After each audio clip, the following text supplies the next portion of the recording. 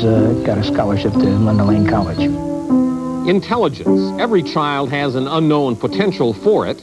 Pit, plie. But how much can be taught and how much is set at birth? Good evening. I'm Dr. Timothy Johnson, and this is Nightline. You can have all the breeding you want. If you don't furnish the environment, you have nothing. The debate is between nurturing and nature. But either way, are parents running the risk of putting their children under the kind of stress that could lead to burnout? That's our focus tonight. This is ABC News Nightline. Substituting for Ted Koppel and reporting from New York, ABC's medical editor, Dr. Timothy Johnson. Most parents will go to great lengths to give their children a break, a head start, an advantage. But when it comes to intelligence, there is considerable controversy as to just what parents should do, how far they should go. Part of the issue, of course, is that we don't know for sure what it really means to be intelligent or how to help our children achieve it. However, as Jay Shadler reports, that hasn't stopped some parents from going that extra mile. We definitely wanted to start a family. Adrian and David Ram had a problem. David couldn't get me pregnant because he was sterile. Dr. Robert Graham and his Germinal Choice Sperm Bank has a mission. We're trying to produce the best humans that man knows how to produce today. Together, they created Leandra. We know that she's come from good stuff, you know, but the way she relates to people and her empathy and her expression, they all seem so knowing and come from a great place. Actually, Leandra comes in part from a great tank of liquid nitrogen. Inside, color-coded vials of frozen sperm from voluntary donors with elite pedigrees and extraordinary IQs. IQ 145 at age 12. IQ 147 at age 7. We get the donation in a vial such as this. Now, someone chooses it, we then send it to them in a container such as this. I'm sorry, Leandra, that's true. Instead of the stork, you came in here. Essentially, it's quite simple, elementary, but of course it's fundamental too. Fundamentally controversial, that is. After all, the repository's search for accomplished donors with high IQs is more subjective than scientific, usually beginning with a quick look through who's who for potential donors and ending with Dr. Graham's judgment. You can't really breed intelligence as such, but you surely can stack the cards, so to speak. Since Graham's nonprofit sperm bank began 6 years ago, it's stacked the deck and shuffled the genes 25 times. It has worked every time so far. Nobody's entitled to expect success 25 out of 25. But that's the score. Success in what sense? These are super normal, everything in their favor youngsters. Hey, yo-yo! What's yo-yo? What letter? Y. Good. Leandra's no exception. At 2, she's verbally precocious, physically agile, and mentally quick. Each of these tanks holds between a 3 and 6 month supply of donor sperm. Today, there are 12 approved donors here. For instance, in this tank over here are the genes of a scientist. This one here, a successful businessman. And this tank holds the genes from an Olympic hero. All of these men have IQs well above normal. Breeding a society of intellectual thoroughbreds has a long genealogy of its own. If Plato could think the idea had some merit, why not the Rams? Well, it seems to me, though, if we can uplift the average of this society, that can only be a benefit. If it were only that simple. First, there's the Herculean task of defining intelligence. Was Einstein smarter than Picasso? Was Mozart brighter than Lincoln? And what does the intelligence quotient, IQ, really measure? A natural gift, a nurturing debt, or both? At best, intelligence is a complex set of ingredients with no one owning the recipe. Despite that, a lot of people are still trying to cook up ways to improve their children's odds for a brighter future. If Robert Graham thinks intelligence can be bred in the laboratory, Other people believe that it can be raised in the home. 4 geniuses have been raised in this house, all with IQs over 154. Johanna, she started school in the 3rd grade. She skipped kindergarten, 1st and 2nd. Stephanie started reading at 9 months. She was reading very well. Stacy's 13, and she's got a scholarship to London Lane College. And then there's Susan. I went to kindergarten for 3 days, and then they put me in 1st grade for a week, and 2nd grade for 2 weeks, and then they did some tests, and they go, well, you can be put into 6th grade. But that was 10 years ago. Today, she's 15, a college graduate, working on her PhD in anatomy. How strong a role did your mother and father play in making you a 15-year-old postgraduate student? I think it was like, you could say it was all due to teaching. I fastened a card on the backside of the high chair. From the moment of their birth, Mrs. Susadik has been gently teaching her children with flashcards, books, and songs. My method goes step by step, and we go very surely. And start very early. Right, very early, before that child realizes what's going on. Joseph Susadik, a retired machinist, even claims to have begun the girls' education before they were born. The 5th month of pregnancy.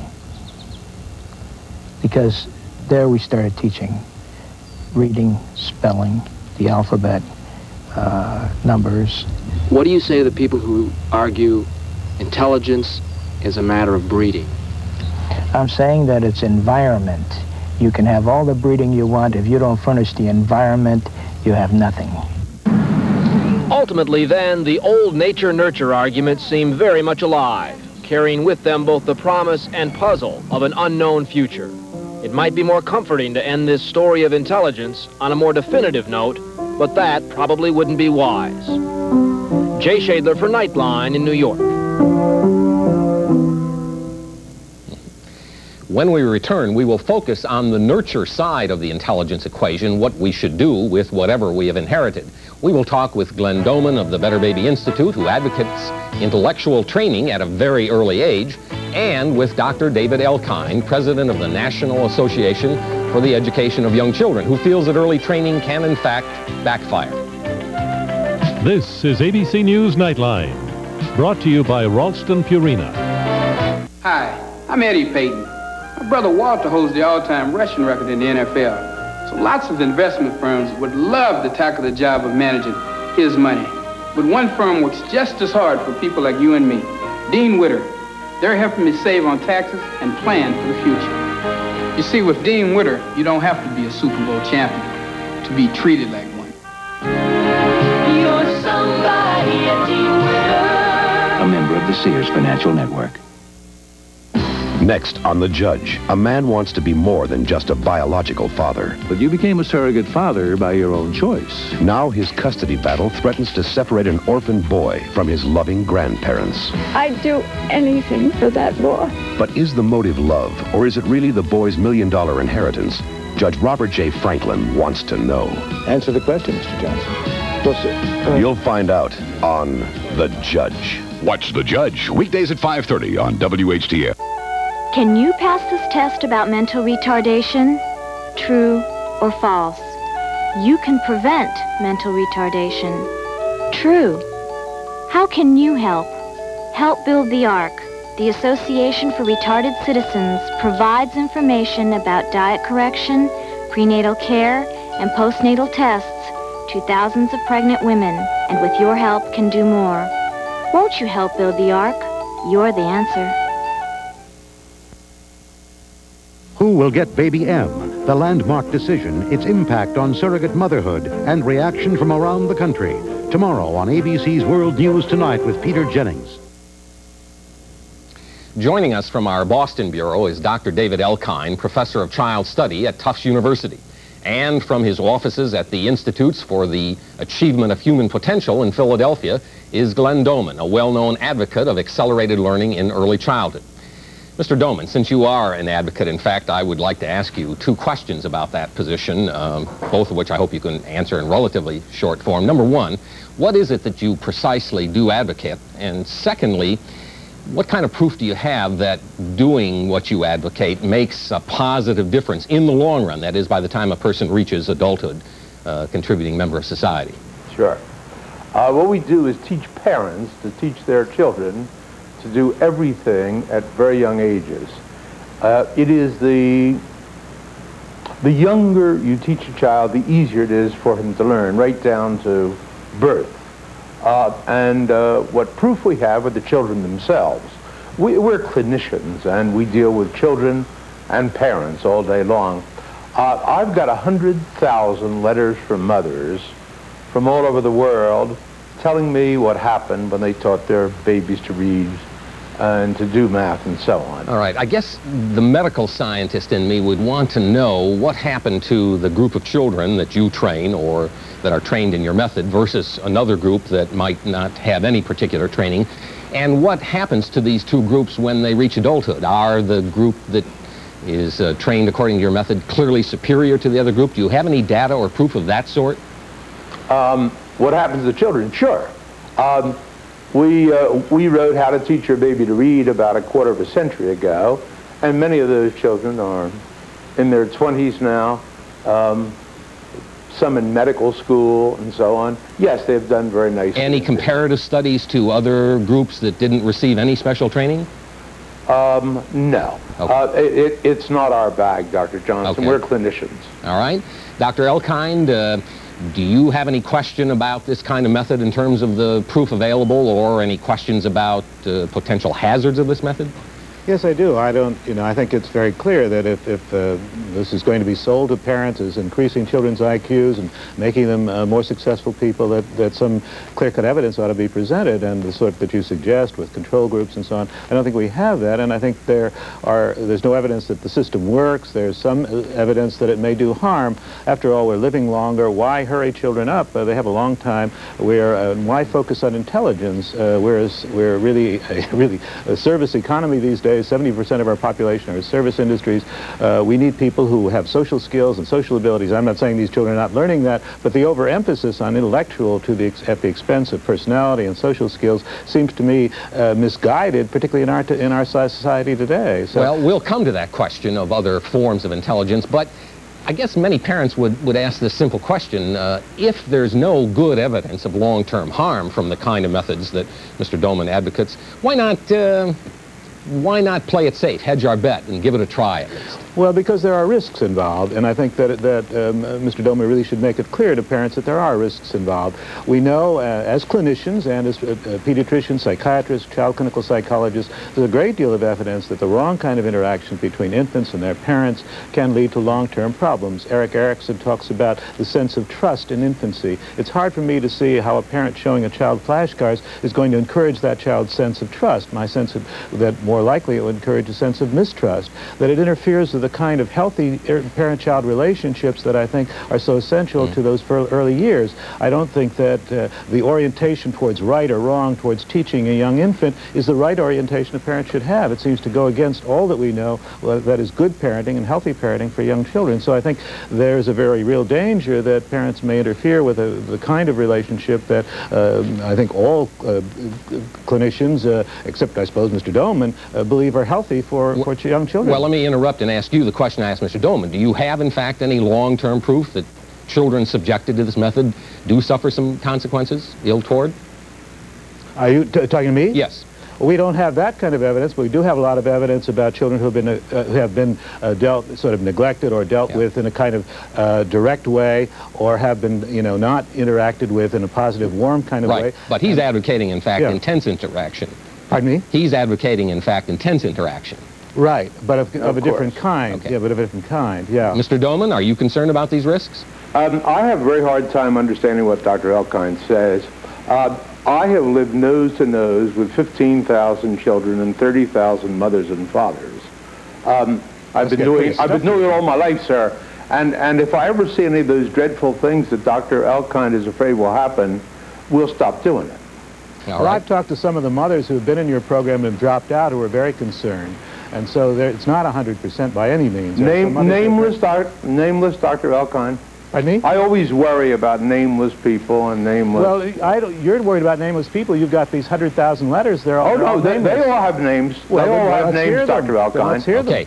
You don't really expect me to read you 100,000 names. You're asking me for names. I'm going to interrupt to suggest that when we return, we're going to be joined by Dr. Irving Siegel, who is a researcher on intelligence and testing for the Educational Testing Service of Princeton. We'll put some of these hard questions to him. This is one popular approach to car design. It's an approach Honda has never taken.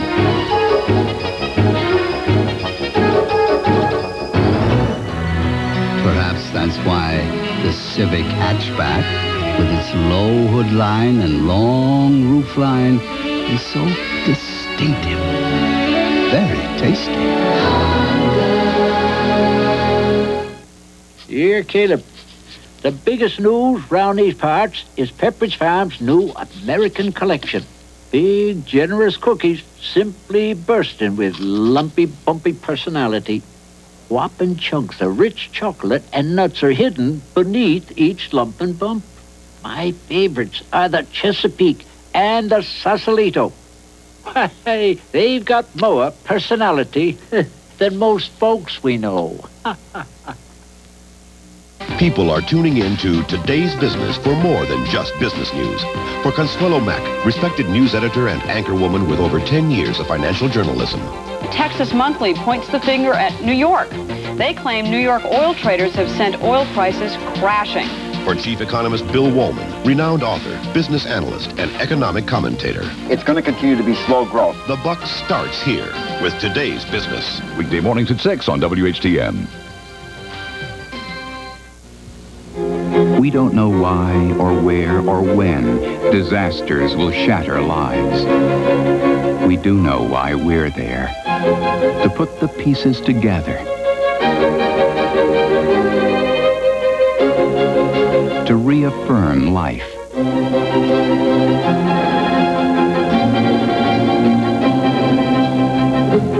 The Salvation Army, there because you care. But I want to tell you something important there. Very often, and I do not mind if I sound like a broken record, very often I say to a person, can you talk to your priest? Can you talk to your minister? Can you talk to your rabbi or a therapist? Because very often these are not questions that can be solved over the air, but what can be done over the air is to say, do something about it. For the truth, ask Dr. Ruth. Weekdays at 9 on WHTN. The Pope is on the road again, this time to South America. It could be one of the most difficult trips he'll ever make. Tomorrow, watch ABC's World News This Morning before Good Morning America. I'm Charles Gibson. And I'm Kathleen Sullivan. Tomorrow, the Academy Award winners. And the NCAA basketball winners join us. Yeah, we hope you will, too. Tomorrow on Good Morning America. Joining us now from our New York studios is Dr. Irving Siegel, Distinguished Research Scientist with ETS, the Educational Testing Service of Princeton, New Jersey. Dr. Siegel, we seem to be a little bit awash here in stories of benefit on the one hand and of harm on the other. Can you rescue us a little bit with some hard science about whether, in fact, early training is good or bad? Well, I'm not going to do too well in rescuing you in terms of hard data. We don't really have very strong evidence one way or the other. You can't accept letters from parents as evidence in any kind of hard sense. Being a clinician does not excuse you from providing more specific statements. You see, one of the interesting things is kids who grow up in ordinary families also go to medical school and also learn to read and also learn to succeed. So the question really becomes on to what advantage is this kind of early training? We do know. Go ahead. Okay, on that specific question, I guess all of us have an intuitive sense that if you intensively train a young child, they might in fact test better than another young child who isn't intensively trained. The question, of course, that parents would have is, by the time they reach school age or adult age, will it really have made any difference? Doesn't it tend to level out? A lot of it does level out by the time the kids are in 4th and 5th grades. One thing we should make clear, that teaching a child to read or to do arithmetic and all these things very early does not speak to comprehension of understanding. We're not talking about training children to be able to be kind of automatic responders. Rather, we want them to be understanding of events. So you can read like a mechanical person. It doesn't mean you comprehend. I think the thing I haven't heard discussed... that's nonsense. It is Just a minute, Mr. Dolman. We'll give you a chance. I think he's had his turn. What we're talking about is children develop developmentally at rates at which they can comprehend. We have a lot of evidence that children learn to read as a skill, but not read with comprehension. It depends on what your objective is. If the objective is to understand what you read, then what becomes important is teaching a child to read when he is intellectually or developmentally ready for that understanding. And I think this is a very important distinction. You can get a very young child to recite the ABCs. He has no sense of sequence. All right, Mr. Dolman, on this point, what about the issue of comprehension versus rote learning in terms of the kind of method you advocate? Sure. Without comprehension, it isn't learning, it isn't reading, obviously. The problem is all the people complaining have never seen these children, they've never been here, and by and large, they've never read our books either. And yes, really I read know your what... book. Yeah. Oh, no, who's speaking up about the book here? No, I've read his books. Okay. Yeah. And I'm not convinced. I mean, there's no hard data. There's no science in any of those books. Bless your heart, son. There is not one reference in any of your books. There's not one reference to any study, to any scientific, to any child development data. There's not reference to pediatricians, to Piaget, to Freud, to anybody. Are you ever going to get to respond to? Yes, Mr. Dolman. All this jazz? Although I, too, am interested in the kind of scientific data that offers proof, and that's, I guess, what I was asking about earlier. There's not one reference to one study in any of those books. Okay, Mr. Dolman, response. The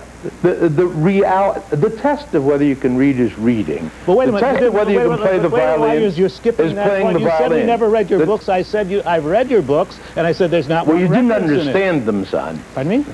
You didn't understand them, obviously. Well, but that has nothing to do with the reference. Look, the only Dr. Johnson, I invite you to come here. I invite you to look at the 100,000 letters, but most of all, I invite you to see the children and their parents. Okay. They're charming, delightful, highly intelligent children. Okay, on the issue of evidence and anecdotal evidence that we're talking about, we seem to have reached an impasse. Dr. Siegel, I have another question that is obviously raised by the piece we saw earlier and that Dr. Elkind referred to. Are we making a mistake by emphasizing the traditional intellectual skills in all of our discussions, that is, linguistic skills, logic, math skills, to the exclusion of all the other kinds of skills that often make people very successful adults? I think that's a very important point. I don't want to get into the polemics of the previous discussion because there are a number of misstatements that are made that I think should be publicly stated. If you want to know what they are, we were not able to go to see Dr. Dolman's operation. You weren't allowed in? No. I beg your I just don't want to get off onto this anymore. No, that's just untrue. Because, well, you flatly untrue. Speak to CBS and Walter Cronkite's program, and he'll tell you all about it. All right, back to the issue of intelligence. The issue is untrue. The issue is that what we're really dealing with here is a narrow focus on what intelligence is. If we want to talk about intelligence in a broad sense, we want to think of, in general terms, what individuals are capable of doing, how they're able to solve problems, how they're able to enrich their own lives through exploration, through automated, sort of a sense of autonomy in how one moves around. I think this emphasis on the basic skills of math and reading preclude the child entering into areas of art and music with the kind of enthusiasm that we'd like to see. And to what end? You see, life is more than just math and science. All right, on a practical note then, when we come back, I'd like to ask each of you, very briefly, because we have very little time left, to offer sort of your one bit of advice to parents as to what they could best do during those preschool years to achieve some reasonable normalcy of learning. And we'll ask you all to do that when we be back in just a minute. Let's For the highly motivated forever on the run, NEC introduces Multispeed, the world's fastest portable computer. It has the most advanced LCD screen and even does Windows. It's PC compatible too. So if you're on the proverbial fast track, there's only one thing to do. Take the Multi and run. Cadillac Seville for 1987, an unmistakable statement of success. Its elegant design surrounds some of the most remarkable engineering in Cadillac history. Engineering designed to enhance your comfort, your control, and your confidence with impeccable manners on the road. And a new, longer warranty, all the while reminding you that Seville represents the ultimate in American luxury sedans. Seville, the elegant spirit of Cadillac. You know, I'm not easily annoyed, but I never liked the way the vegetables always fell off between the sirloin on my beef kebabs. I fixed that. I don't put vegetables on my beef kebabs. In fact, I believe that's why someone invented salad. Beef, real food for real people. There are winners and losers in sports competition. Today's losers are often tomorrow's winners. But with drug and alcohol abuse, there are no winners, only losers. It just doesn't make sense to spend years developing your body just to abuse it with drugs or alcohol. As coach of the Harrisburg Cougars, I try to pull all my players together to win the game. Teamwork makes a difference on and off the field. Team up with me, Carl Rachelson, and together, let's do something about drug and alcohol abuse. Team up against drugs. Joining us once again are Glenn Doman, Dr. David Elkind, and Dr. Irving Siegel. As I requested before the break, each of you in about 20 seconds, what would be sort of the bottom line advice you would give to parents in those early years? Mr. Doman first, please. Yeah. Parents, you can teach your babies absolutely anything you can present to them in an honest and factual way. And there's a perfect fail-safe law. If you're not having the time of your life and the baby isn't having the time of his life, stop because you're doing something wrong. Okay, Dr. Elkind? Yes, I'd like to emphasize that an ounce of motivation is worth a pound of skills anytime. Providing your child with a rich, stimulating environment in which you're excited about learning, giving them that excitement and enthusiasm about learning is much more important than learning any particular skills. Okay, and Dr. Siegel? Engage your child in good conversation. Treat him like a human being that he can understand. Realize he thinks things differently than you. Give him a chance to explore. But get involved in dialoguing. Talk to him, ask him questions, and let him ask you questions. All right, one further question for you, Dr. Siegel. We have about 30 seconds left. Are there any practical ways in which parents can recognize unusual skills or types of intelligence other than the traditional verbal and logic skills that we focus on? How can they know if their child has a special aptitude in some other area? If you allow your child opportunities to explore and try different things and follow his interests, chances are you're going to find out whether he's interested in music or art or books or anything. The thing is, parents have to learn to watch children carefully and allow them to explore, give them the freedom to try, to make mistakes, and to deal with their errors. And in so doing, I think the sensitive parent is going to spot the kid who's a musical or mathematical or whatever. All right, on that nicely eloquent note, we will end our discussion. I thank you all for joining us. That is our report for tonight. I'm Dr. Timothy Johnson in New York. For all of us here at ABC News, good night. This has been ABC News Nightline. If you wish a printed transcript of this or any Nightline broadcast, please send $3 to Nightline Transcripts, 2 John Street, New York, New York, 10038. Nightline is a presentation of ABC News. Tomorrow, Come on, David. the new moonlighting you've been waiting for. Maddie and David, don't let that moment of excitement prevent you from being careful, okay? Then, Make room for headroom. the premiere of Max Headroom. Right after moonlight. Moonlight. Tomorrow.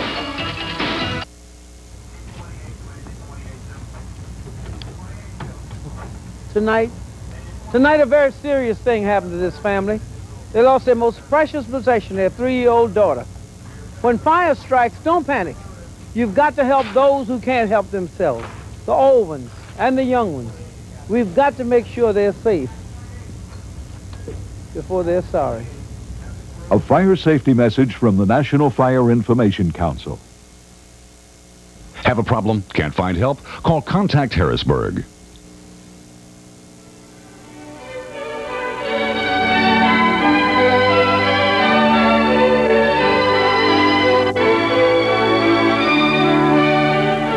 We owe a lot to the writers of the Gospels. Without their writings, we'd know almost nothing about the life and the teachings of our Lord. The writer of the first Gospel was a man named John Mark. He wrote in Rome about AD 65 at the insistence of the church at Rome. When he wrote, Peter had just died. People were concerned that what Peter had taught about Jesus would soon be forgotten or would be diluted by time. The church prevailed upon John Mark, a young protege of Peter's, to write what he remembered. Now, John Mark was a poor grammarian. He had no formal education. His writing in Greek is often hard to translate, but he was willing. And parts of his gospel were copied by better trained writers later, like Matthew and Luke. His willingness to do the best he could produced the first Christian gospel, and millions have believed because of what he wrote. This has been Thought for Today, brought to you by WHTM-TV.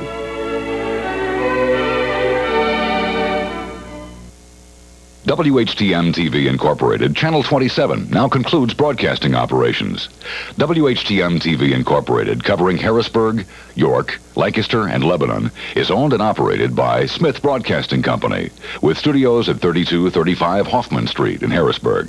The transmitter is located in East Pennsboro Township, Cumberland County, west of U.S. Highway number 11 and north of State Highway number 944. WHTM-TV Incorporated broadcasts within the frequency band of 548 to 554 megahertz with visual power of 1,000 kilowatts. Have a good night.